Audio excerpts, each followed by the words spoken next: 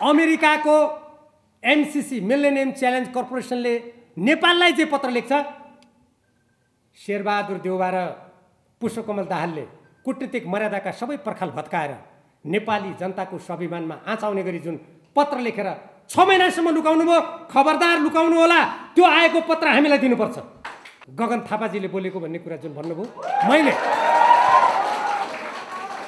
मैले उप प्रधानमन्त्री हुँदाखेरि एउटा कागज हल्लाएर यो हेर्नुहोस् भीम रावलले चाहिँ त्यहाँ मानेको थियो भनेर कागज हल्लाएर के नै ल्याए भनेर जुन उहाँले त्यो भन्नुभएको छ, म उप प्रधानमन्त्री हुँदा एमसीसीको सम्झौताको सम्बन्धमा कुनै छलफल भएको छैन। यदि गगन थापाजी र उहाँका अरू को जीहरू प्रधानमन्त्रीजीलाई त्यो लागेको छ भने म चुनौती दिन्छु, यसमा छानबिन गरौँ, संसदीय छानबिन समिति बनाऊ, यो सम्झौता पारित गर्न कसले के गरेछ, कसले संविधान मिच्याछ, कसले राष्ट्रको स्वाधीनता मिच्याछ, तिनलाई कारबाही गर्नुको लागि छानबिन कमिटी बनाऊ, म तयार छु। के गगन थापाजीलाई सरकारले चुनेको हो? यो उहाँ विश्व ब्याङ्क र अन्तर्राष्ट्रिय मुद्रा कोषको बोर्डको सदस्य, अनि त्यसै कम्पनीलाई प्रशंसा गर्नु त स्वाभाविक हो होइन त? मैले त्यो उहाँले त्यो माथिबाट भन्दा तलबाट मैले भनेको थिएँ, यो असम र काठमाडौँ चाहिँदैन, यहाँ समय देओस् सरकार, म यही छलफल गर्छु भनेर मैले प्रतिनिधि सभा भनेको थिएँ। विदेशी कम्पनीको अगाडि घुँडा टेक्ने कुराको यो सबुत प्रमाण हो।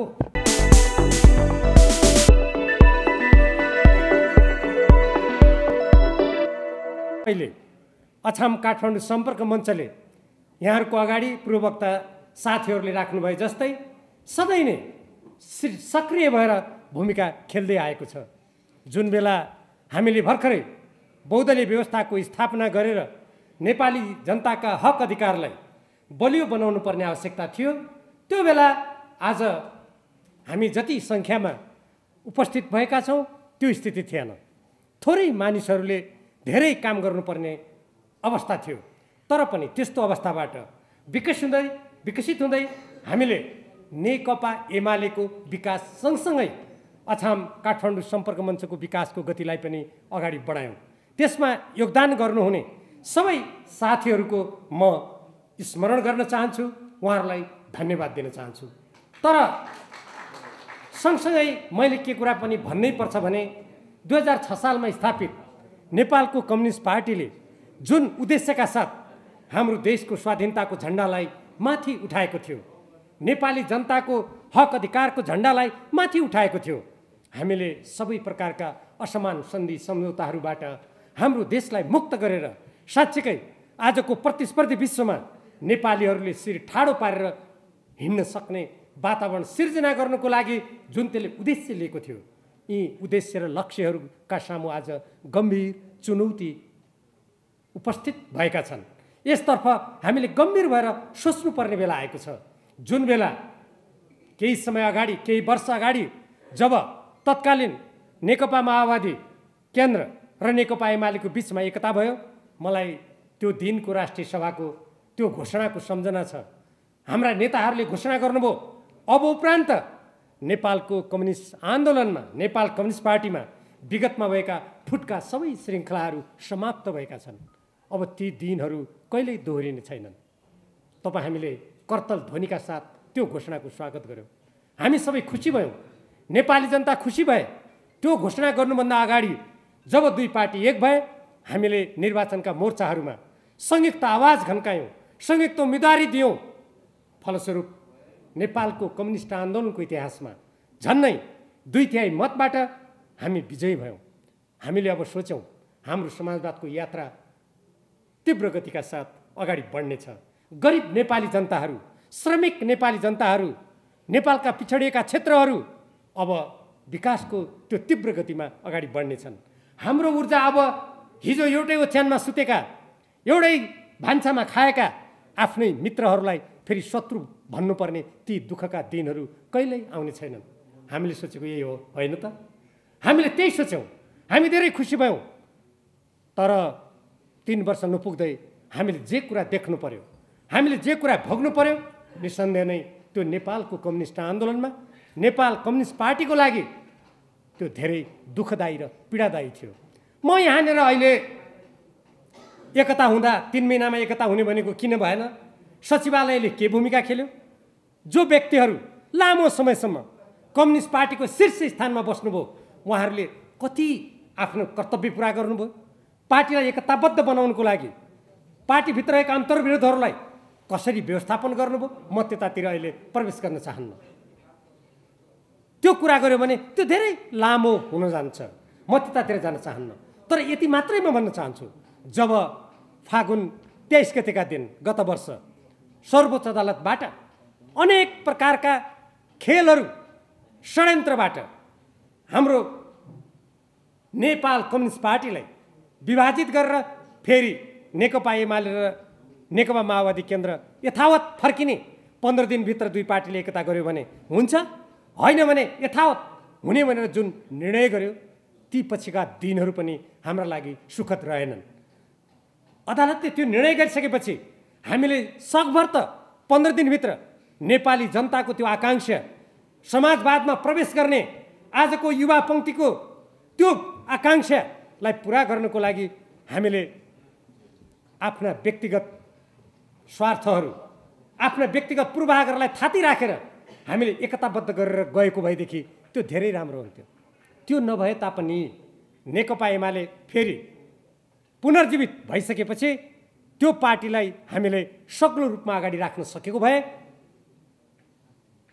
हामीले नेपाल कम्युनिस्ट पार्टीको 6 सालदेखिको समाजवादी स्थापनाको त्यो महान अभियानमा अझ धेरै विश्वासका साथ अगाडि बढ्ने वातावरण बन्थ्यो। तर मैले दुःखका साथ भन्नुपर्छ, त्यो हुन सकेन। मैले जुन बेला कार्यदल गठन गरेर काम गर्नुपर्छ भनेर तत्कालीन नेकपा एमालेका नेता माधव कुमार नेपाल, वर्तमान अवस्थामा नेकपा एमालेका अध्यक्ष केपी शर्मा ओलीजीले कार्यदल गठन गर्ने कुरा गर्नुभयो। मैले उहाँहरूलाई अनुरोध गरेको थिएँ, यो कार्यदल गठन गरेर यति धेरै ठुलो कुनै अनुसन्धानमा हामी प्रवेश नगरौँ, हामी सामान्य घोषणा गरौँ। तपाईँहरू दुईजना नेताले हस्ताक्षर गर्नुहोस्। सिंहदरबारको बैठकमा मैले भनेको कुरा, जसमा हामी 11-12 जना नेताहरू थियौँ, हामी भनौँ अब नेकपा एमाले 2075 साल जेठ 2 गतेको अवस्थामा फर्क्यो, हाम्रो पार्टीमा कुनै विवाद छैन, हामी एकताबद्ध भएर अगाडि बढ्छौँ, तपाईँहरू दुईजनाले सही गर्नुहोस् न, कुरा सिद्ध्यो। मेरो प्रस्ताव थियो, उहाँहरूले मान्नु भएन। मलाई उहाँहरू दुवैजनाले कार्यदलमा बस्न धेरै जोड गर्नुभयो, मेरो बस्ने इच्छा थिएन। बालुवाटारको बैठकमा तत्कालीन प्रधानमन्त्री र हाम्रो पार्टीका अध्यक्ष केपी शर्मा ओलीजी र आफ्नो निवासमा कोटेश्वरमा माधव कुमार नेपालजीले तपाईँले बस्नै पर्छ भनेर म त्यसमा उहाँहरूको आग्रहमा बसेँ।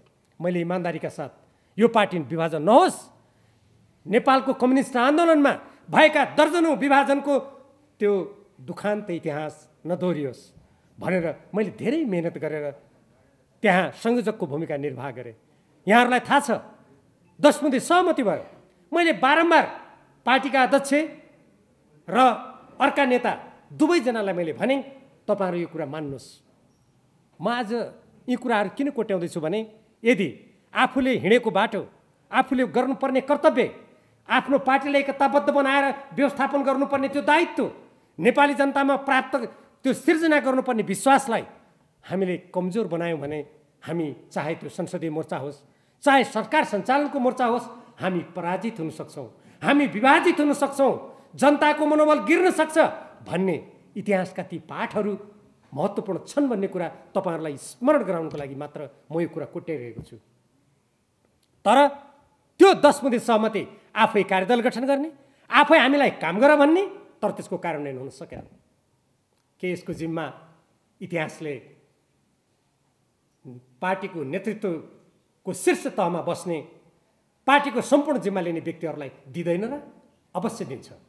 त्यसमा हामी जस्ता मानिसहरूको भूमिका के रहन गयो भन्ने पनि अवश्य पनि इतिहासले समीक्षा गर्ला भन्ने मेरो विश्वास छ। म यति नै भन्न चाहन्छु। त्यसपछिका दिनहरूमा के कस्ता घटना घटे तपाईँहरूलाई थाहा छँदैछ, म त्यता प्रवेश गर्न चाहन्न।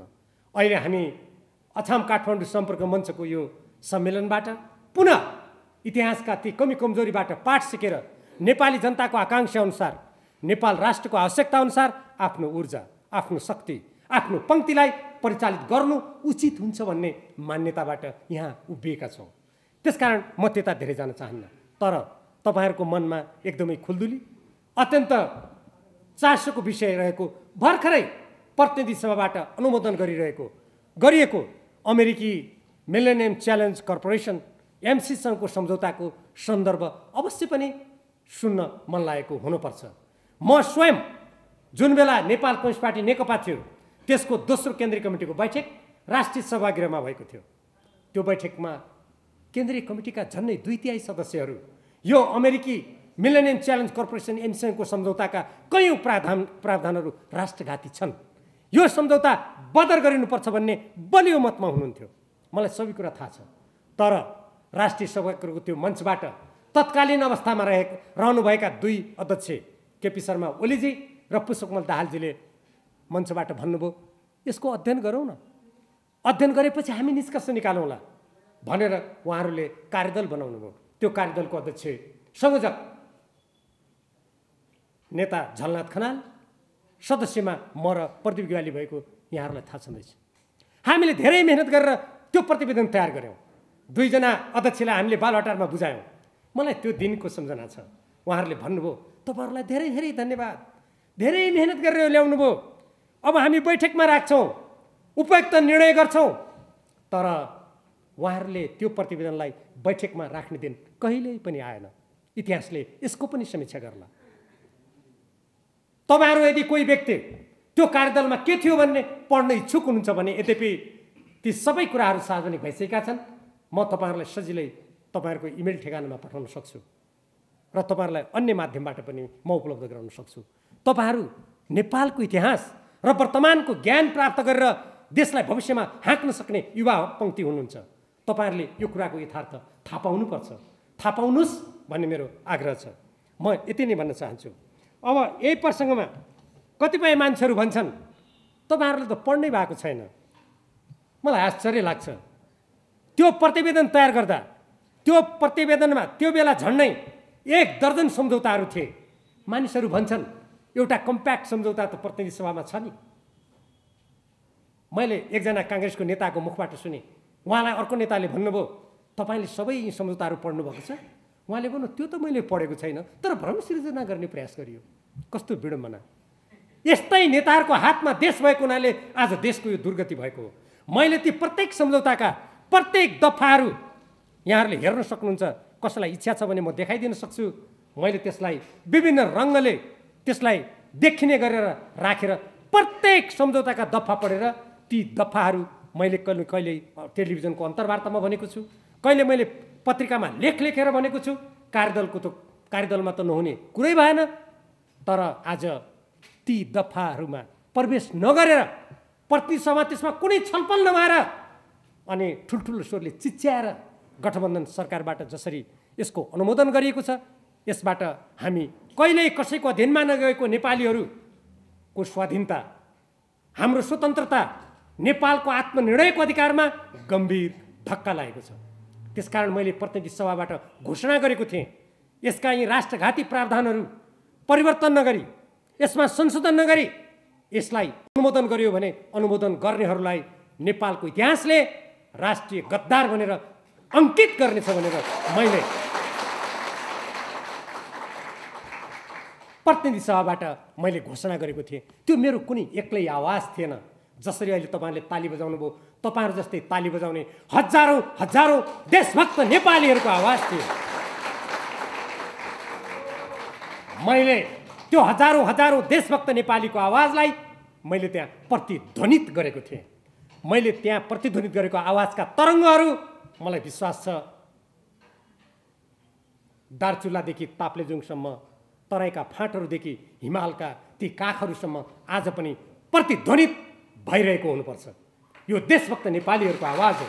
अब यही प्रसङ्गमा एउटा कुरा यहाँहरूलाई जानकारी गराउन चाहन्छु। किनभने हामीले शान्ति प्रक्रियाको लामो चरणबाट धेरै लगानी गरेर 2 पटक संविधान सभाको निर्वाचन गरेर यो नेपालको संविधान बनायौँ। यो नेपालको संविधान पालना गर्नु प्रधानमन्त्री शेरबहादुर देउबा र पार्टीका शीर्ष नेताहरूको कर्तव्य हो कि होइन? मैले यो प्रश्न किन गरेँ भने यसको उल्लङ्घन भयो। त्यसकारण मैले प्रश्न सोध्नुपर्ने भयो। हेर्नुहोस्, यसमा हाम्रो यो संविधानको धारा 51 को यो डमा हेर्नुहोस् तपाईँहरू के भनेको छ, अन्तर्राष्ट्रिय सम्बन्ध सम्बन्धी नीति। म यो त यो बारेमा बोल्नेले पढेकै छैन भन्नेहरूलाई यो पढ्नको लागि आग्रह गर्न चाहन्छु। यहाँ के भनेको छ? नेपालको सार्वभौमसत्ता, भौगोलिक अखण्डता, स्वाधीनता र राष्ट्रिय हितको रक्षा गर्न क्रियाशील रहँदै संयुक्त राष्ट्रसङ्घको बडापत्र, असंलग्नता, पञ्चशीलको सिद्धान्त, अन्तर्राष्ट्रिय कानुन र विश्व शान्तिको मान्यताका आधारमा राष्ट्रको सर्वोपरि हितलाई ध्यानमा राखी स्वतन्त्र परराष्ट्र नीति सञ्चालन गर्ने। 2. विगतमा भएका सन्धिहरूको पुनरावलोकन गर्दै समानता र पारस्परिक हितको आधारमा सन्धि सम्झौता गर्ने। यसमा धेरै ठुलो बहस भएको थियो। नेपाली काङ्ग्रेसका नेताहरूले मानेको थिएन, तर हामीले जब बहस गऱ्यौँ असमान सन्धि सम्झौताहरू नेपालले किन बोक्ने? 2007 सालमा जब श्री 3 मोहन शमशेरको सत्ता जान लाग्यो, उनले हामीलाई 1950 को असमान सन्धिको भारी बोकाए। राणा शासन ढल्यो, तर आजसम्म हामीले त्यो सन्धिका हाम्रो राष्ट्रिय सार्वभौम समानताको सिद्धान्त विपरीत हुने प्रावधानहरूलाई परिवर्तन गर्न सकिएको छैन। नेपाली काङ्ग्रेसका नेताहरूले भाषण गरेको मैले सुने, होइन अहिले सही गरिदिउँ, अहिले अनुमोदन गरिदिउँ, पछि चित्त नबुझेपछि यसलाई तुरुन्तै खारिज गरौँला नि। योभन्दा नेपाली जनतालाई ढाँट्ने कुरा अरू हुन सक्दैन। आज हाम्रो दार्चुला जिल्लाको लिपुलेक, लिम्पियाद्वारा कालापानीमा भारतीय अतिक्रमण छ। शेरबहादुर देउका परराष्ट्र मन्त्री बोलेको सुन्नुहुन्छ? सुन्नु भएको छ कतै? नेपाली काङ्ग्रेसका मुख्यमन्त्री, कर्णाली प्रदेशका मुख्यमन्त्री हुनुहुन्छ। उहाँले भन्नुभयो नेपालको कर्णाली प्रदेशको एउटा जिल्लामा चीनले सिमाना मिच्यो। मैले सार्वजनिक रूपमा माग गरेँ, म आज दोहोऱ्याउन चाहन्छु, यहाँबाट पनि माग गर्न चाहन्छु, तपाईँहरू सबैको तर्फबाट, सम्पूर्ण देशभक्त नेपालीको तर्फबाट, मेरो तर्फबाट म माग गर्न चाहन्छु। प्रधानमन्त्री शेरबहादुर देउबाजी नेपाली काङ्ग्रेसको सभापति, कर्णाली प्रदेशको मुख्यमन्त्री नेपाली काङ्ग्रेसको नेता, अनि कर्णाली प्रदेशमा यदि चीनले सिमाना मिचेको छ भने शेरबहादुर देउबाजीका परराष्ट्र मन्त्रीजी, कर्णालीका मुख्यमन्त्रीजी, चीनसँग तपाईँहरूलाई वार्ता गर्न कसले रोक्यो? नेपाली जनतालाई जवाब दिनुहोस्।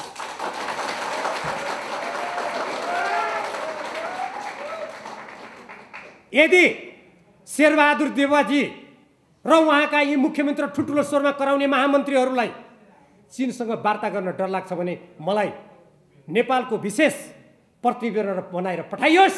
चीनका गृहमन्त्री,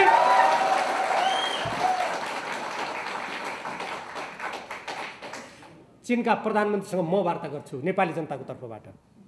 यदि तपाईँहरू यो निर्णय गर्नुहुन्न भने तपाईँहरूले कर्णाली प्रदेशको त्यो जिल्लामा सिमाना मिच्यो भनेर प्रचार गरेको कुरा, भारतले लिम्पियाधुरा, लिपुलेक, कालापानीमा जुन अतिक्रमण गरेछ त्यसलाई ढाकछोप गर्ने तपाईँहरूको षड्यन्त्र हो। त्यो षड्यन्त्र मान्य हुन सक्दैन। मैले यो कुरा यसभन्दा अगाडि पनि भनिसकेको छु। अब त्यस्तै यो नेपालको संविधानको धारा 279 तर्फ म तपाईँहरू कतिपय सायद सुरक्षा नीति सम्बन्धी विषयको विद्यार्थी पनि हुन सक्नुहुन्छ, म पनि त्यसको एउटा विद्यार्थी हुँ।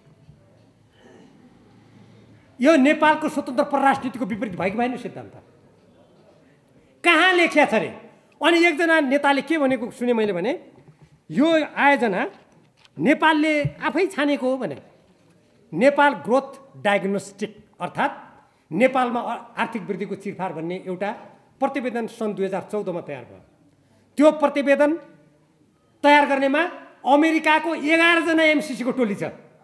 त्यसको निर्देशनमा अब तल भत्ता खाउन भनेर गएका नेपालीहरू पनि छन्। त्यो प्रतिवेदनबाट यसका आयोजनाहरूको छनौट भएको छ। नेपालको विद्युत प्रसारण लाइनको गुरु योजना विद्युत प्राधिकरणले अर्कै बनाएको थियो। मसँग त्यसको पनि प्रतिवेदन छ। त्यहाँ अर्कै कुरा थियो। त्यसलाई बदलेर अहिले जुन लप्सीफेदी रातमाटे हेटौडा भन्ने जुन प्रसारण लाइन बनाएको छ त्यसलाई बदलिएको छ। जे होस्, त्यति मात्र होइन। सुन्नुहोस्, एउटा स्वतन्त्र देश अमेरिकामा कुनै आयोजना सञ्चालन भयो भने त्यस्तो हस्ताक्षर गर्छ? सम्झौता, तपाईँहरूलाई कानुनको पनि कतिपय विद्यार्थी हुनुहोला साथीहरू, अन्तर्राष्ट्रिय कानुन वा कुनै पनि कानुनमा के व्यवस्था हुन्छ भने दुई देश बीचको सम्झौता हुन्छ कि त द्विपक्षीय सम्झौता हुन्छ कि बहुपक्षीय सम्झौता हुन्छ। द्विपक्षीय सम्झौतामा अर्को देशको कहिले पनि उल्लेख गर्न मिल्दैन, अन्तर्राष्ट्रिय कानुनले रोक्छ त्यसलाई। अब हेर्नुहोस्, यो अनुसूची 5 हो। अनुसूची 5 को क मा पढ्नुहोस्। सरकारले एमसीसीलाई सार र रूपमा चित्त बुझ्ने योजना तयार गरी पठाउनु पर्नेछ। क्या गजब नेपालले छानेको रहेछ हैन? सार र रूपमा एमसीसी को चित्त बुझ्ने गरी छान्नु पर्नेछ। कि नेपाली काङ्ग्रेसका नेताहरूले यो पढेको उल्टो पढ्छन्?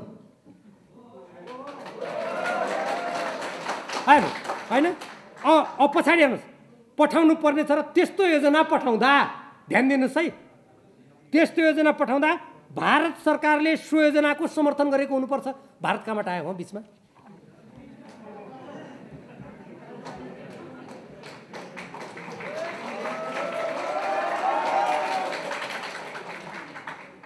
यहाँ यत्तिकै लेखेको छैन साथीहरू, यसको पछाडि गम्भीर अर्थ छ। 1950 को असमान सन्धिलाई भारतले संयुक्त राष्ट्रमा लगेर दर्ता गरिसकेको छ। त्यो सम्झौतामा नेपाललाई भारतको सुरक्षा छाता अन्तर्गत राख्ने तत्कालीन निरङ्कुश जहानिया प्रधानमन्त्री मोहन शमशेरको त्यसमा षड्यन्त्र थियो सत्ता जोगाउनको लागि।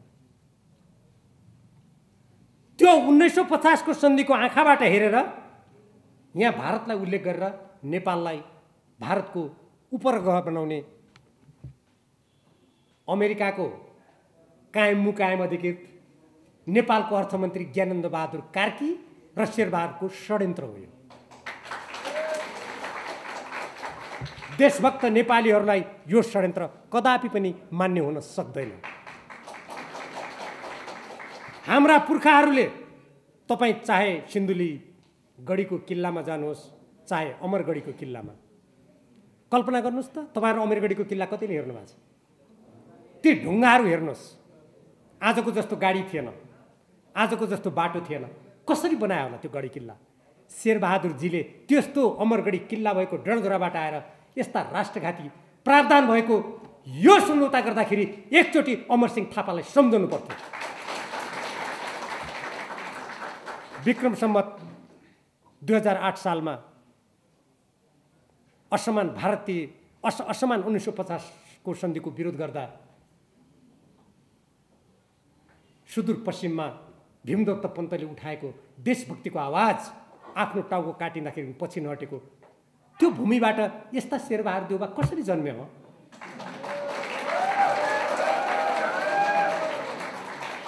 जे होस्, मैले यो जुन सम्झौता छ, यो सम्झौताका अरू प्रावधान र धाराहरू जस्तो भन्नुहोस्, हाम्रो मन्त्रालय भनेको नेपाल सरकारको स्वतन्त्र निकाय हो। हेर्नुहोस्, एमसिए नेपाललाई अर्थ मन्त्रालयको एउटा सानो कार्यालय भनेको छ, तर त्यो कार्यालयले अर्थ मन्त्रालय भूमि सुधार मन्त्रालयसँग पनि गरेको भनेको छ, त्यो मैले पाएको छैन अहिलेसम्म।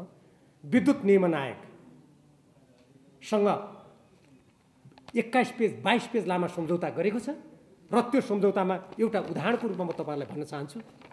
अझ यो पनि काङ्ग्रेसले कहाँ लेखेको छ भन्ला, काङ्ग्रेसलाई आँखा खोलेर हेर भन्छु म।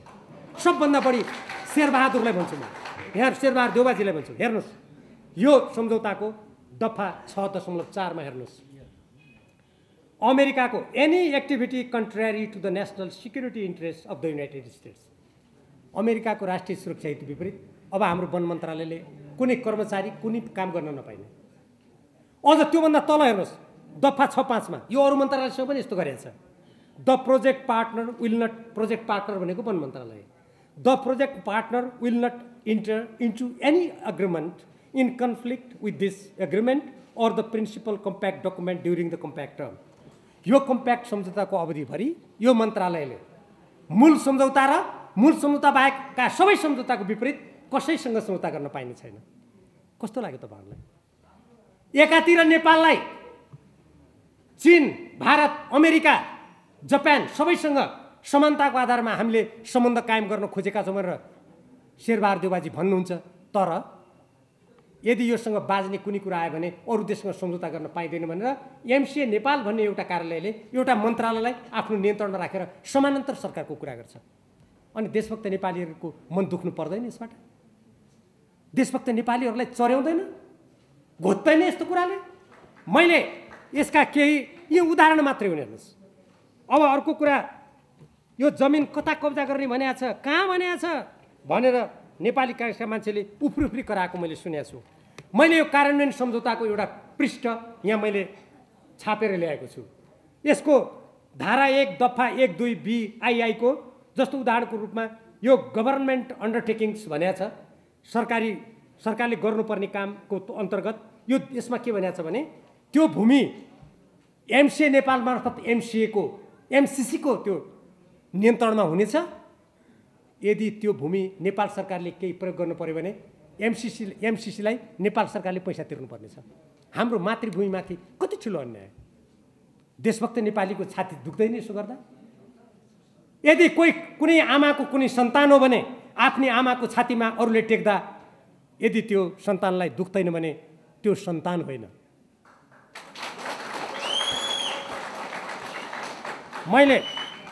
मैले यी केही उदाहरण दिएँ। अब यस सम्बन्धमा अचम्मको कुरा त के छ भने एउटा यो व्याख्यात्मक टिप्पणी भन्ने सुनाइयो। मैले यसलाई प्रतिनिधि सभाको त्यो ठाउँबाट यो ठगात्मक टिप्पणी हो भनेको छु। मैले घमण्ड गरेको होइन। हेर्नुहोस्, म अन्तर्राष्ट्रिय कानुनको विद्यार्थी पनि हो। जुन बेला नेकपा माले थियो त्यो बेला कूटनीति र अन्तर्राष्ट्रिय कानुनको विद्यार्थी भएको म बाहेक कोही पनि थिएन त्यो पार्टीमा। अहिले धेरै मान्छे हुँदाखेरि मलाई गौरव लाग्छ, खुसी पनि छु। होइन, यो मान्छेले थाहै छैन भनेर कतिपयले भन्छन् नि। अब हेर्नुहोस्, यसका सबै दफामा म जान चाहन्न, लामो हुन्छ। एउटा मात्रै तपाईँलाई उदाहरण दिन्छु। एकजना वकिलले मैले भनेको सुने, यो सन्धि सम्बन्धी कानुनको भियना अभिसन्धिमा त यसको धारा 31 मा इन्टरप्रिटेटिभ डिक्लेरेसन अर्थात् व्याख्यात्मक घोषणा गरेपछि अर्को पक्षले मान्नुपर्छ भनेर टेलिभिजन अन्तर्वार्ता दिएको मैले सुने। अनि सरकारका कतिपय मन्त्रीले भनेको पनि मैले सुने। अब यो सबै पढ्यो भने त लामो हुन्छ, तपाईँहरूलाई पनि यति लामो सुन्न मन नलाग्ला भन्ने डर छ मलाई।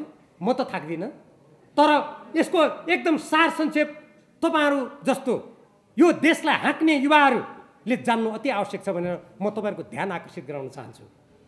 मैले यो व्याख्यात्मक घोषणा हुने बित्तिकै यो भियना सन्धि सम्बन्धी कानुनको भियना अभिसन्धि पढेँ घरमा गएर। म त्यो प्रतिनिधि सभाको त्यो 15 गतेको बैठकपछि एक दिन म केही पनि बोलिनँ नि। म त्यो अध्ययनमा थिएँ, मैले सबै पढेँ। यो इन्टरप्रिटेटिभ डिक्लेरेसन अर्थात् व्याख्यात्मक घोषणा संयुक्त राष्ट्र अन्तर्गत के रहेछ भने सबै पढेँ मैले। ती एकजना कानुन व्यवसायीले फिजीसँगको सम्झौताको कुरा भनेको सुने, मैले त्यो पनि पढेँ। मैले ल अफ कमिसनले यसमा के भनेको रहेछ मैले त्यो पनि पढेँ। अब हेर्नुहोस्, यो जुन भियना अभिसन्धि छ यसमा प्रष्ट भाषामा के लेखेको छ भने यदि सन्धिको अर्को पक्षले त्यो कुरा मान्यो भने त्यो व्याख्या लागू हुन्छ। त्यो साँचो कुरा हो। तर यहाँ सँगै के लेखेको छ भने यस्तो खालको व्याख्यात्मक टिप्पणी यो सबै समस्याको निदान भने होइन। यदि अर्को पक्षले त्यो मानेन भने त्यो लागू हुँदैन। यो भियना अभिसन्धिको धारा 31 मा यसको शीर्षक छ जेनरल रुल अफ इन्टरप्रिटेसन अर्थात् व्याख्याको सामान्य नियम अन्तर्गत यस्तो भनिएको छ। अनि नेपालको प्रतिनिधि सभाबाट यो अनुमोदन भयो भन्ने समाचार आयो। भारतीय राजदूतावासबाट के वक्तव्य आयो पढ्नुभयो? भारतीय दूतावासबाट के वक्तव्य आयो भने नेपालको संसदले यो अनुमोदन गर्यो, हामी खुसी भएका छौँ। हामीले जुन कुरा पहिले अमेरिकाको MCC मिलेनियम च्यालेन्ज कर्पोरेसनले नेपाललाई जे पत्र लेख्छ, शेरबहादुर देउवा र पुष्पकमल दाहालले कूटनीतिक मर्यादाका सबै पर्खाल भत्काएर नेपाली जनताको स्वाभिमानमा आँच आउने गरी जुन पत्र लेखेर 6 महिनासम्म लुकाउनु भयो, खबरदार लुकाउनु होला।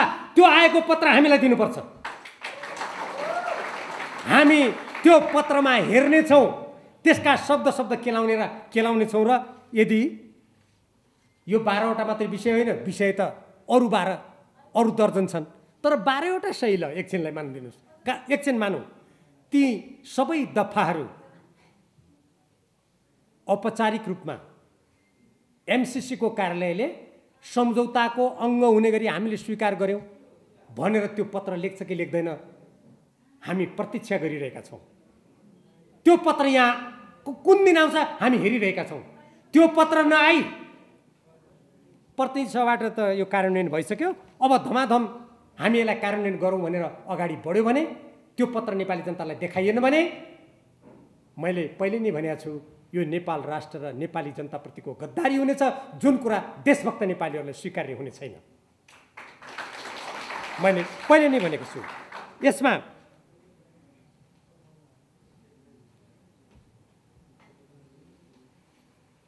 यो जुन मैले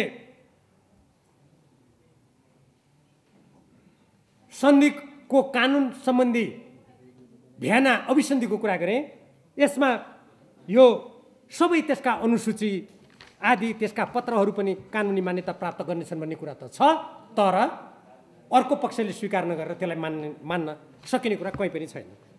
यसमा म अहिले यति नै कुरा गर्न चाहन्छु, तपाईँहरूलाई लामो होला। अब अलिकति पार्टीको सम्पर्क मञ्चको बेला पार्टीका कुरा पनि गरिहालौँ, फेरि पार्टीका कुरा नगरी गयो भन्ने पर्ला तपाईँहरूलाई। कुनै दिन त म पनि यो पार्टीको केन्द्रीय कमिटीको उपाध्यक्ष थिएँ नि। तपाईँहरू जस्तै प्रतिनिधिले मलाई सबभन्दा बढी मत ल्याएर जिताएको हो नि, होइन?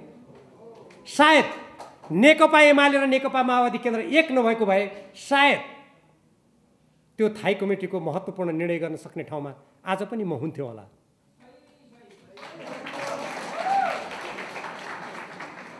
तर त्यसका अरू पक्षहरूतर्फ अहिले नजाउँ।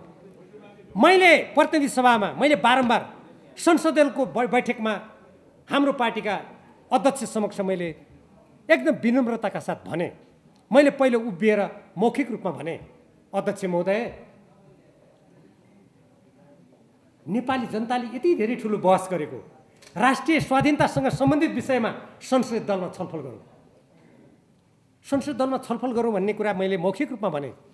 अलि नसुने जस्तो लागेपछि मैले तत्कालै एक पेजमा सरसर लेखेर उहाँ बसेको ठाउँमै गएर दिएँ। मैले अनुरोध गरेँ यो विषयमा छलफल होस्। मैले अघि जुन तपाईँहरूलाई यसका गम्भीर केही दफाहरूको चर्चा गरेँ, अनि यस्तो विषयमा मैले संसदीय दलमा छलफल गर्नुपर्छ भन्दा के नराम्रो हो त? छलफल गर्नु पर्थेन त? होला, पार्टीको संसदीय दलले छलफल गरेर कुनै निष्कर्ष निकाल्थ्यो होला, वा बहुमतले यसलाई अनुमोदन गर्नुपर्छ भन्थ्यो होला, वा हामीले अहिले जसरी नारा लगाइरहेका छौँ नारा नै लगाइराखौँ भन्थ्यो होला। एकछिन काल्पनिक कुरा गरौँ, तर संसदीय दलमा छलफलै गर्न नपाइने कुरा यत्रो महत्त्वपूर्ण विषयमा म ठिक थियो कि बेठिक थियो यसको निर्णय गर्ने अधिकार म तपाईँहरूलाई नै दिन्छु। अर्को कुरा, जुन बेला म थाई कमिटीमा थिएँ उपाध्यक्ष, मैले त्यो बेला थाई कमिटीको बैठकमा विनम्रताका साथ अनुरोध गरेँ, नेपाली जनताले यत्रो विषय बनाएको, हिजो नेकपा छँदाखेरि कार्यदलले प्रतिवेदन पेश गरेको यो विषय पार्टीको केन्द्रीय कमिटी र थाई कमिटीको कार्यसूची बनोस्। तर पार्टी अध्यक्षले भन्नुभयो अहिले भइहाल्यो, उपयुक्त समयमा उपयुक्त निर्णय गरौँला। म अहिले तपाईँहरूको अगाडि उभिएका दिनसम्म उभिराखेको छु। त्यो उपयुक्त दिन लेकमा उन्यु फुलेको दिनमा आउँछ कि कुन दिन आउँछ म पर्खिरहेको छु। या त्यो लेकमा उन्यु एउटा चेली बिहा गरेर जाँदाखेरि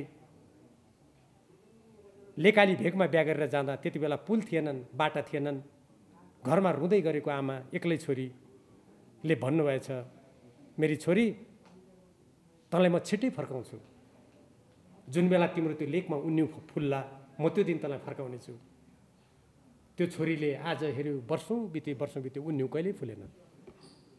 त्यस्तै गरेर मेरो अध्यक्षले मलाई त्यो उपयुक्त दिन आउँछ भनेको म यहाँ उभिरहेको छु। अहिले पनि यसो हेर्छु, उपयुक्त दिन यता पनि छैन, यता पनि दिन छैन, त्यो कहिले आउँछ मेरो प्रश्न जारी छ।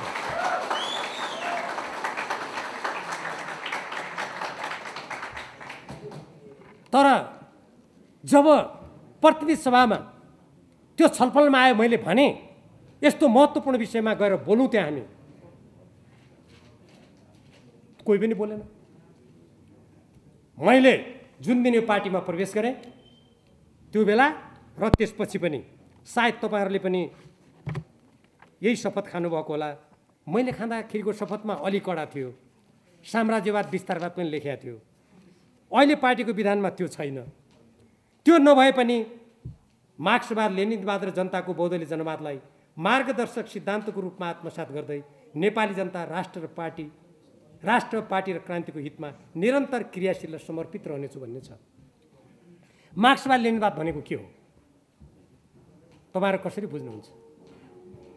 छोटकरीमा दुई वाक्यमा भन्ने हो भने मार्क्सवाद लेनिनवादले बाह्य प्रभुत्ववादको विरोध गर्छ, साम्राज्यवादको विरोध गर्छ, थिचोमिचोको विरोध गर्छ, सार्वभौम समानताको सिद्धान्तको पक्षपोषण गर्छ, गरिब र शोषणमा परेका श्रमजीवी जनताको हक अधिकारको पक्षपोषण गर्छ, समानताको पक्षपोषण गर्छ, समाजवाद ल्याउनको लागि कम्मर कसेर अगाडि बढ्न संसारभरिका श्रमिकहरू एक हो भनेर आह्वान गर्छ। हैन के होइन?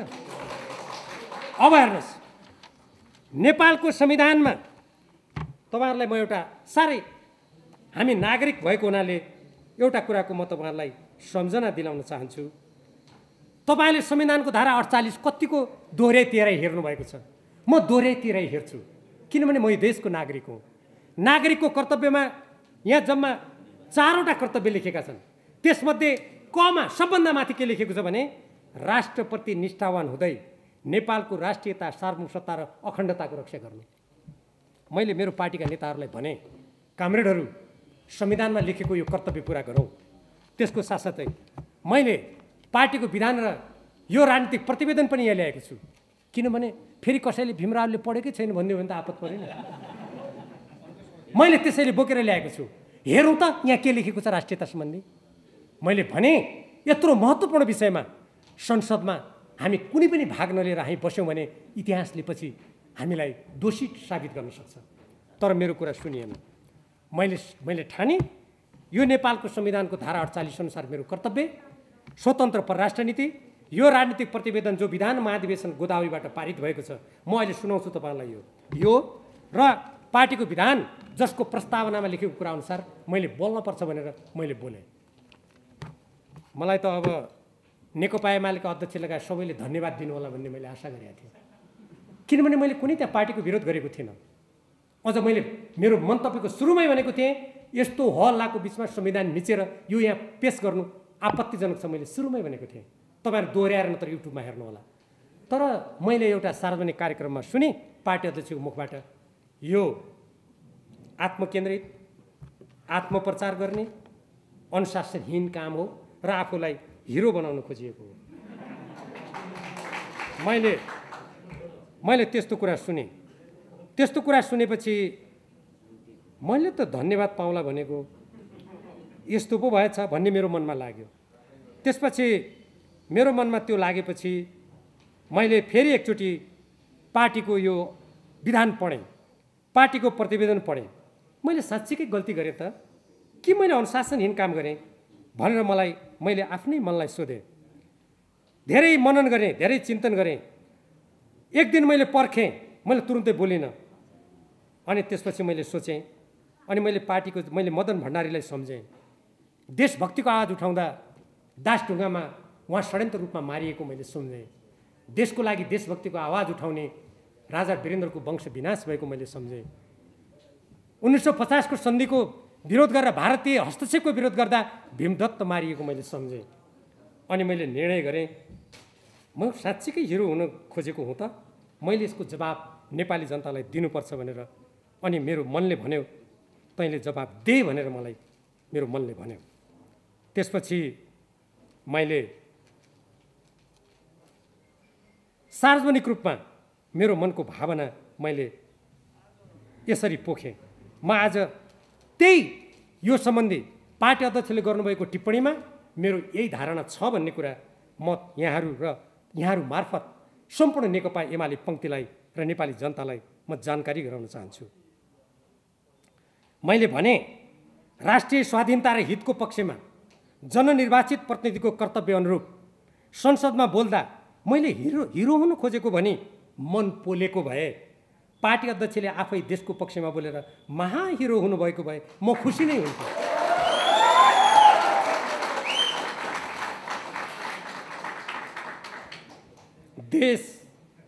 देश पार्टी र व्यक्तिगत स्वार्थभन्दा धेरै माथि हुन्छ चेतना भए।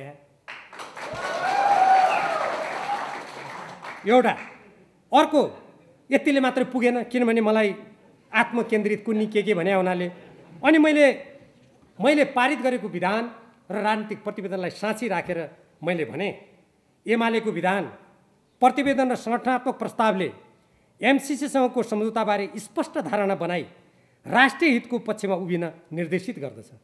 यी दस्तावेजले निर्देशित गर्दछ संसदमा छलफलमा सहभागी हुन नदिनु आत्मकेन्द्रित आत्मप्रचारक सोच र पार्टीको सिद्धान्त र नीति विपरीत हो। म पार्टी सिद्धान्त अनुरूप उभिएको छु। मैले यही कुरा भने, म आज पनि यही अडानमा कायम छु।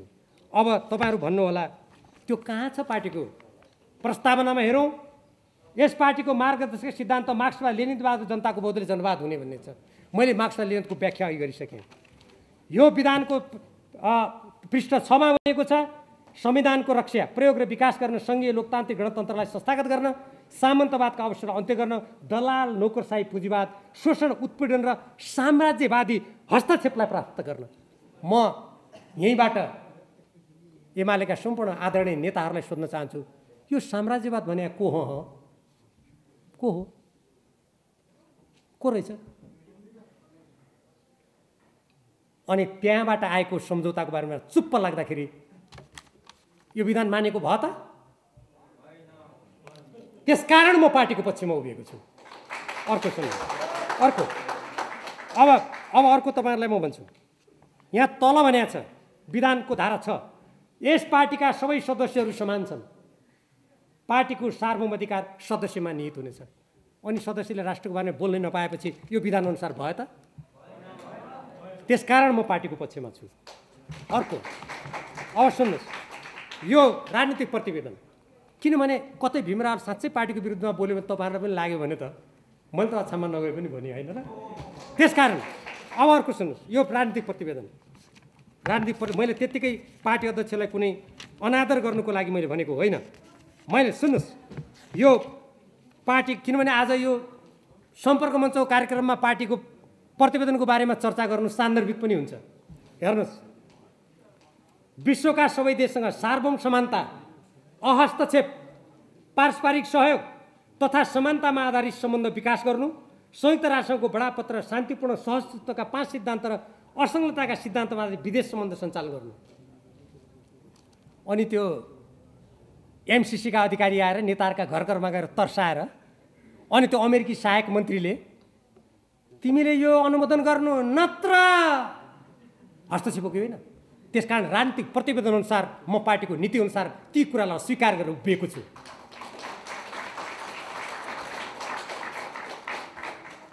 अरू नेताले गोदावरीमा यो केही समय अगाडि मात्रै पारित भएको प्रतिवेदन अनुसार उभिनुपर्छ कि पर्दैन?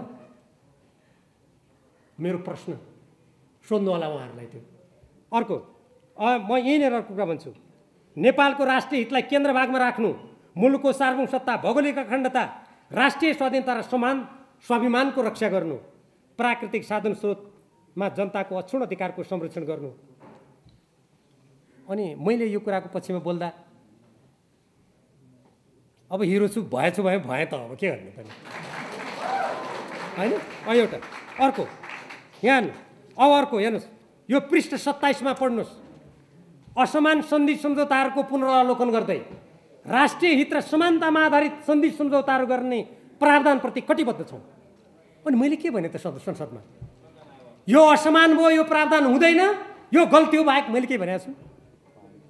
त्यसकारण म पार्टीको पक्षमा दृढतापूर्वक उभिएको छु हैन? त्यसकारणले गर्दा अब न राजनीतिक प्रतिवेदनका कुराको विरुद्धमा मैले बोलेको छु, न मैले विधानको विरुद्ध बोलेको छु। यसको मैले प्रतिरक्षा गरेको छु। प्रतिरक्षा गर्दाखेरि सायद यसैले होला आज अछाम काठमाडौँ सम्पर्क मञ्चले मलाई सम्मान पत्र दिएको छ। यो स्वाभाविक हो। धन्यवाद छ तपाईहरुलाई। अब यति नै कुरा गर्छु। आज मात्रै बिहान फेरि यसको बारेमा नि कुप्रचार होला भनिहाल्छु। मैले ट्विट त गरिसकेको छु। आज बिहान मेरो घरमा नेपाल कम्युनिस्ट पार्टीका महासचिव नेत्र विक्रम चन्द विप्लव र नेता खड्ग विश्वकर्मा आउनुभएको थियो। उहाँहरूले मलाई भन्नुभयो, आज देशमा जुन प्रकारको विदेशी हस्तक्षेप भएको छ, हाम्रा सिमाना मिचिएका छन्, हाम्रो भूभाग मिचिएको छ, यस्तो अवस्थामा सम्पूर्ण देशभक्तले एक ठाउँमा आउनु पर्यो, एक भएर अगाडि बढ्नु पर्यो। देशभक्त मोर्चा बनाउनु पर्यो भनेर उहाँहरूले मलाई प्रस्ताव राख्नुभयो। मैले उहाँहरूलाई भने वास्तवमा भारत र चीनको बीचमा रहेको अत्यन्त संवेदनशील भू राजनीतिक अवस्थामा रहेको हाम्रो देशमा हामी देशभक्त नेपालीहरूले एकजुट भएर आफ्नो देशको पक्षमा बोल्ने, आफ्नो हितको संरक्षण गर्ने, आफ्नो भूमिको रक्षा गर्ने काम गर्ने तपाईहरुको धारणा एकदम उचित हो। मेरो धारणा पनि त्यही हो, नेकपा एमालेको धारणा पनि त्यही हो। त्यसकारण हामी सबै देशभक्तहरू आफ्नो ठाउँबाट आफ्नो देशको पक्षमा, आफ्नो देशको हितको पक्षमा आवाज घन्काउँ। देशभक्त नेपालीहरूलाई त्यसको पक्षमा उठ्नको लागि हामी प्रेरित गरौँ, सङ्गठित गरौँ। तपाईहरुको त्यो धारणा राम्रो हो भने मैले, तर जहाँसम्म देशभक्त मोर्चा बनाउने कुरा छ, म त नेकपा एमालेको संसदको सदस्य हुँ। म कुनै पदमा नभए पनि म त्यसको कुनै बेला नेता थिएँ, उपाध्यक्ष थिएँ। त्यसकारण हाललाई देशभक्त नेपालीहरूले आफ्नो ठाउँबाट राष्ट्रको पक्षमा आवाज घन्काउने गरिकन हामी सोचौँ। अब मोर्चा बनाउनु पर्ने यदि कुनै दिनहरू आएछन् भने त्यो भविष्यमा सोचौँला भनेर मैले मेरो विचार गरेँ। र त्यसपछि उहाँहरू जानुभयो। आज कुरा भएको त्यति नै हो। फेरि त्यसकारण यसमा फेरि कुनै अरू थप कुरा भएका छन् भन्ने त्यस्तो नलागोस्। र अब जहाँसम्म आउने स्थानीय निर्वाचनको कुरा छ, आम निर्वाचनको कुरा छ, म तपाईहरु मार्फत सम्पूर्ण मतदाताहरूलाई आह्वान गर्न चाहन्छु। नेपालको स्वाधीनता, नेपालको स्वतन्त्रता, नेपालको हित, नेपालको साधन स्रोत हाम्रो यो राजनीतिक प्रतिवेदनमा भने जस्तै नेपालको सर्वोपरि हितमा लगाउनु पर्छ भन्ने उम्मेदवारहरूलाई मात्रै मत दिनु होला। विदेशीको अगाडि घुँडा टेक्ने, आत्मसमर्पण गर्ने, बाहिरको कुन कम्पनीको मान्छे आयो खुट्टा look look look look look कमाएर दुलोभित्र पस्ने, यस्तालाई पराजित गर्नु होला चुनावमा। तब मात्रै हामी नेपालीहरू स्वाभिमानी र स्वाधीन भएर बाँच्न पाउनेछौँ। मलाई नेपोलियनले भनेको एउटा कुराको सम्झना हुन्छ। मैले त्यो ट्विटमा पनि भनेको छु, 100वटा कुकुरहरूलाई सिंहले नेतृत्व गर्यो भने कुकुरहरू पनि सिंह जस्तै लड्छन् रे। तर 100वटा सिंहहरूको कुकुरले नेतृत्व गर्यो भने सबै सिंहहरूको मृत्यु पनि कुकुरको जस्तै हुन्छ। त्यसकारण राष्ट्रिय स्वाधीनताको लागि, स्वतन्त्रताको लागि देशभक्त नेतृत्वलाई चुन्नु, साँच्चीकै हाम्रो विधानमा भनिए जस्तै मार्क्सवाद लेनिनवादलाई मन र व्यवहारमा कार्यान्वयन गर्ने नेतृत्व चुन्नु आउने निर्वाचनमा हामी सबैको लागि ठुलो चुनौती हुनेछ। तपाईहरु त्यो चुनौतीलाई बुद्धिमत्तापूर्ण रूपले सामना गर्नुहोला। म तपाईहरुलाई यसको लागि हार्दिक आह्वान गर्न चाहन्छु। हामी नेपालका कम्युनिस्टहरूको एकता चाहन्छौँ। प्रतिक्रियावादीहरूले यिनलाई टुक्रा टुक्रामा विभाजित गरेर सधैँ रजाइ गर्दै आएका छन्। 6 सालदेखि आजसम्मको इतिहासलाई हेर्यो भने कयौँ पटक विभाजित भएको छ। तपाईहरुले यदि मेरो किताब मैले 38 सालमा ल्याएको किताब हेर्नु भने त्यहाँ को पार्टी फुटेर कता जोडियो, को कता गयो, मैले त्यसमा चार्ट नै बनाएको छु। त्यो धेरै दुःखदायी चार्ट छ। हेर्नुहोस्, फेरि तिनै दुःखका दिनहरू आएर कम्युनिस्टको नाम लिइराख्ने, मार्क्सवादको नाम लिइराख्ने, आफ्नै मान्छेलाई सहन नगर्ने, अनि बाहिरबाट कुनै एउटा प्रतिक्रिया दिएर ताली बजाएर के आयो आयो भन्ने, आफ्नो नेतालाई जाओ जाओ भन्ने। यस्तो तरिकाले पार्टी बलियो हुन सक्दैन। हामीले साँच्चीकै मार्क्सवाद लेनिनवादलाई कार्यान्वयन गर्ने हो भने सबभन्दा पहिले आफ्नै साथीहरूलाई सम्मान गर्नुपर्छ, आफ्नै पङ्क्तिलाई बलियो बनाउनुपर्छ, अनि आफ्नो सिद्धान्तलाई बलियो बनाउनुपर्छ। त्यो बलियो पार्टीभित्र अरूलाई ल्याएर त्यहाँ पचाउनुपर्छ, उनीहरूलाई रूपान्तरित गर्नुपर्छ। तब मात्रै त्यो पार्टी बलियो हुन सक्छ। यही धारणाका साथ अगाडि हामी बढौँ भनेर म तपाईहरुलाई हार्दिक आह्वान गर्न चाहन्छु। आजको यस कार्यक्रममा मलाई आमन्त्रण गर्नुभयो र यस प्रसङ्गमा एउटा कुरा भनेर मेरो भनाइलाई म टुङ्ग्याउन चाहन्छु। आज मैले कतिपय काङ्ग्रेसका नेताहरू र अरू नेताहरूबाट भनेको सुनेको छु मैले, होइन यो एमसीसीको पक्ष विपक्ष भयो त जनता विभाजित हुन्छन्, जनता विभाजित भएपछि देश विभाजित हुन्छ। मलाई त्यो सुन्दा अचम्म लाग्यो। अब यदि त्यो ठिक छ, यदि बहस गर्दा, छलफल गर्दा एमसीसीका दफाहरू केलाउँदा देश विभाजित हुने हो भने यो पार्टी खोलेपछि त झन् विभाजित हुने हो, होइन? कोही कम्युनिस्ट, कोही काङ्ग्रेस चुनावमा भोट हाल्दा त झन् विभाजित हुने भयो देश। अझ कतिपय त चुनावको मैदानमा त्यहाँ कुटाकुट होला, झन् विभाजित हुने भयो। अनि के अब निर्दलीय व्यवस्थामा जाउँ भने हो यी नेताहरूले? एमसीसी को बारेमा यो देशका हितमा कुन प्रावधान छन् कुन प्रावधान छैन भने बहस गर्दा ए देश विभाजन हुन्छ भन्नेहरूले हिजो संविधान बनाउँदा जात जातमा यो देशलाई विभाजन गर्नु पर्यो भनेर गर्नु खोज्दा सुदूरपश्चिमका जनताले अखण्ड नेपालको नारा दिएर यो देशलाई बचाएको होइन?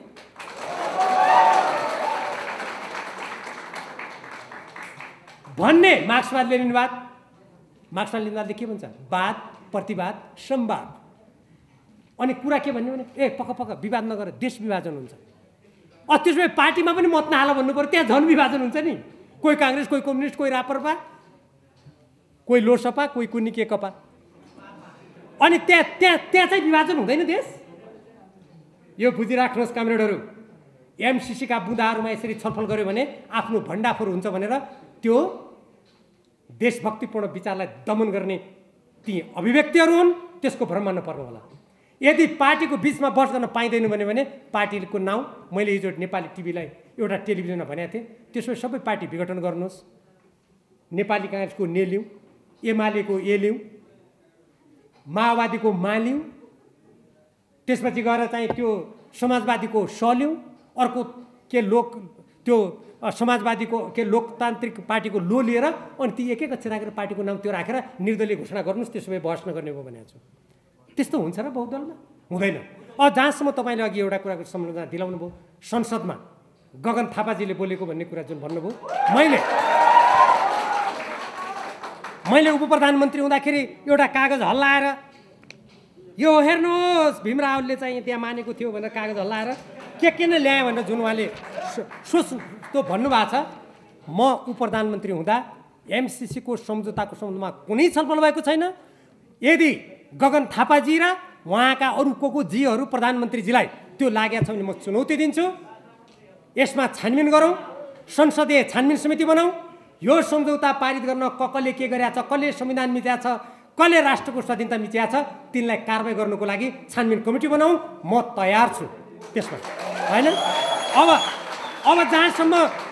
जहाँसम्म गगन थापाजीको स्वर त्यहाँ ठुल्ठुलो स्वर देखियो, हेर्नुहोस् यो अक्टोबर 20, 2021 मा छापिएको यसमा गगन थापाजीको फोटो छ, हेर्नुहोस्। उहाँ चाहिँ अब हेर्नुहोस्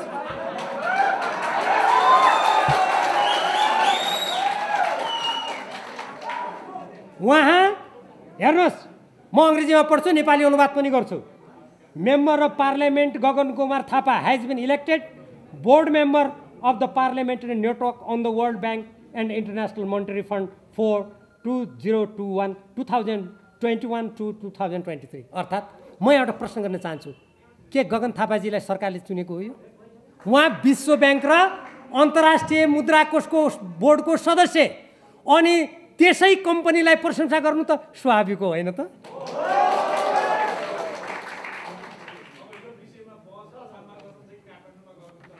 मैले उहाँले त्यो माथिबाट भन्दा तलबाट मैले भनेको थिएँ यो असम र काठमाडौँ चाहिँदैन, यहाँ समय देओस् सरकार, म यही छलफल गर्छु भनेर मैले प्रतिनिधि सभा भनेको थिएँ। अनि यत्रो ठुलो राष्ट्रिय विषयलाई मैले बोल्दै बोल्दा 3 मिनटमा किन काटेको त्यो फोन? म त दफा पढ्न लागेको थिएँ नि, किन काटेको बुझ्नुभयो? अब एक दफा पढ्छ भनेर डरले थुरथुर कामेर सरकारले षड्यन्त्र गर्यो। अनि त्यहाँनिर एउटा कुरा मलाई सम्झाउनु भयो, धन्यवाद। मैले त्यहाँ एउटा प्रश्न गरेको थिएँ, नेपाली काङ्ग्रेसले खुब विकासका कुरा, यो विकासै बिग्रिने भयो। माथिल्लो कर्णाली आयोजना, हामी तपाईँ अछामी जनता कर्णालीको किनारमा बसेका छौँ। त्यो माथिल्लो कर्णाली आयोजना जिएमआर कम्पनीसँग आयोजना विकास हुनु तपाईँको 7 वर्ष भयो। त्यो कम्पनीले त्यो आयोजना ओगटेको 11 वर्ष भयो। त्यो आयोजना विकास सन्धि सम्झौताको बुँदा नम्बर 1 को तलको तपसिलको उपदफामा 1.3 हो जस्तो लाग्छ मलाई, हामी पढौँला। जोस् त्यसको एउटा दफामा के भनेको छ भने आयोजना विकासको लागि 24 महिनाभित्र वित्तीय व्यवस्थापन गरिसक्नुपर्नेछ, प्रसारण लाइनको 48 महिनाभित्र गरिसक्नुपर्नेछ। गरेन भने प्रति मेगावाटको दरले उसले हर्जाना तिर्नुपर्नेछ। त्यो रकमलाई अस्ति मैले जोडेको 1.5 अरब उसले तिर्नुपर्ने रहेछ। तर शेरबहादुर देउबाजीले भर्खरै योभन्दा अगाडि पनि उहाँ प्रधानमन्त्री भएको बेला त्यो परियोजना आयोजना प्रतिवेदनको प्रावधानको विपरीत 1 वर्ष म्याद थप्नुभयो। आजभन्दा केही दिन अगाडि उहाँले 24 महिना थप्नुभयो। क्या गजब विकास रहेछ नेपाली काङ्ग्रेसको। विदेशी कम्पनीको अगाडि घुँडा टेक्ने कुराको यो सबुत प्रमाण हो। एक। दोस्रो, म महाकाली सन्धिको कुरा गर्न चाहन्छु। महाकाली सन्धिको बेला हामीले भन्यौँ महाकालीको उद्गम स्थल र पानीको बाँडफाँड सम्बन्धमा अहिले कुरा टुङ्ग्यौँ। अनि प्रधानमन्त्री शेरबहादुर देउबाजी रामचन्द्र पौडेल सभामुख हुनुहुन्थ्यो। उहाँहरूले भन्नुभयो हामी राष्ट्रिय सभा र पत्नी सभाको संयुक्त बैठकबाट सङ्कल्प प्रस्ताव पारित गरौँ। अहिलेको यो भ्रमात्मक व्याख्या जस्तै, घोषणा जस्तै। अनि 4 बुँदाको सङ्कल्प प्रस्ताव पारित भयो। त्यहाँ 15 सदस्यीय संसदको संयुक्त कमिटी बन्यो। त्यसको संयोजक रामचन्द्र पौडेलजी बन्नुभयो। म पनि त्यसको सदस्य थिएँ। हामी कालापानी गयौँ सेनाको हेलिकप्टरबाट, एउटा हेलिकप्टरबाट हेरेर आयौँ। अब म प्रश्न गर्छु, शेरबहादुर देउबाजी संसदको एउटा प्रतिनिधि सभाको मात्र होइन, संयुक्त संसदको बैठकबाट पारित भएको त्यो सङ्कल्प प्रस्ताव शेरबहादुरजी जन्मनु भएको सुदूरपश्चिम प्रदेशको दार्चुला जिल्लाको लिम्पियादुरा लिपुले कालापानी भारतीय अतिक्रमण पर्दा तपाईँले भन्नुभएको थियो म सहित भएको बैठकमा यो सङ्कल्प प्रस्ताव भारतले मान्छु भनेको छ, यसलाई पारित गरिदिऊ। तपाईँले भन्नुभएको थियो। त्यो पारित भयो। मैले प्रतिनिधि सभामा पनि सोधेको थिएँ, आज यो कार्यक्रम मार्फत फेरि सोध्छु, त्यो सङ्कल्प प्रस्ताव तपाईँको कुन झोलामा छ? नेपाली जनतालाई उत्तर दिनुहोस्। डडेलधुराका जनताले तपाईँलाई पटक पटक यो असमान सन्धि सम्झौता गर्नु, नेपालको शिर निहुराउनु भनेर पक्कै मध्येका होइनन्, यो कुराको सम्झना गर्नुहोस् भनेर मैले उहाँलाई त्यो कुराको सम्झना दिलाएको छु। अब उहाँ कतिको सम्झाउनुहुन्छ थाहा छैन। बालकोटमा हाम्रा पार्टीका अध्यक्षसँग कुरा गर्दा दम्पति जानुहुन्छ। भारतमा बिजेपीको विदेश प्रमुखको कुरा गर्दा दम्पति जानुहुन्छ। नेपाली काङ्ग्रेसमा त परराष्ट्र नीति नै दम्पति नीति रहेछ। अब यस्तो मान्छेले अब तैँले पढेको छैन, बुझेको छैन मलाई भन्यो भने कतै माथि थुकेको थुक आफ्नै मुखमा पर्ला भनेर विचार गर्नुपर्ने हो। यति भन्दै अब योभन्दा लामो नगरौँ। म नेकपा एमाले अछाम काठमाडौँ सम्पर्क मञ्चको आजको यो सम्मेलनबाट सक्षम, योग्य, देशको चिन्ता गर्ने, पार्टीलाई एकताबद्ध बनाउने कुराको चिन्ता गर्ने, पार्टीलाई संसदीयदेखि लिएर सबै मोर्चामा विजयी बनाउने कुरामा कटिबद्ध हुने नेतृत्वको छनौट गर्न यो सम्मेलन सफल होस्। चुनेर आउने जो व्यक्तिहरू हुनुहुन्छ उहाँहरूलाई मेरो अग्रिम बधाई छ, शुभकामना छ। मलाई यहाँ आएर यी केही कुरा राख्ने अवसर दिनुभएकोमा म अछाम काठमाडौँ सम्पर्क मञ्चका सम्पूर्ण पदाधिकारी कमरेडहरू र मेरो कुरालाई ध्यानपूर्वक सुन्ने तपाईँ सबै कमरेडहरूलाई हार्दिक धन्यवाद दिँदै मेरो मन्तव्य टुङ्ग्याउँछु। धन्यवाद, अभिवादन।